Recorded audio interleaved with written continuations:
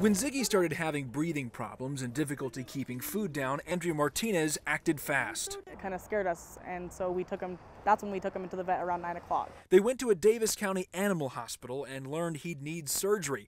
A bit pricey, but Ziggy is part of the family, she says. And yeah, it was our baby. It was my daughter's best friend. It was my dog's best friend. It was ours. Money wasn't an issue. They left Ziggy and say they were told they'd get a call after surgery later that night. It came at 2:30 in the morning. Ziggy didn't make it.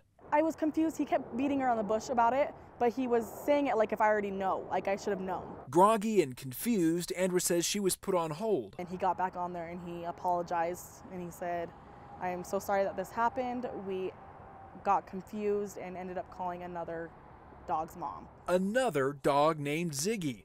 As Andrea understands it now, they got permission to put her dog down from the other Ziggy's owner. It's going to be more expensive. It's going to be a more extended surgery. Do you want to continue it or do you want to let him go? They chose to let him go. Ziggy was in bad shape, and it's hard to say what his life would have been like if the vet had been given approval to keep trying. But I just wish we would have had the say. The vet has been very apologetic, she says, waiving their bill and giving them a nice urn, a plaque, and a Christmas ornament with Ziggy's paw print. She said there is no making it right, but this is what we can do to show that they are sorry. In Davis County, I'm Kyle Harvey, 2 News.